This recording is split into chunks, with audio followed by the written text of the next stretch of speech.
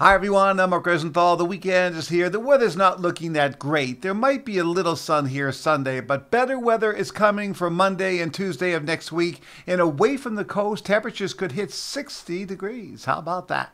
So let's get into it and check out the 7-day forecast starting with today. Lots of clouds around. There could be a little sun for a while, but then clouds spill back down from northern New England during the afternoon. It's rather cool. Temperatures about 40. There could be a late rain or snow shower.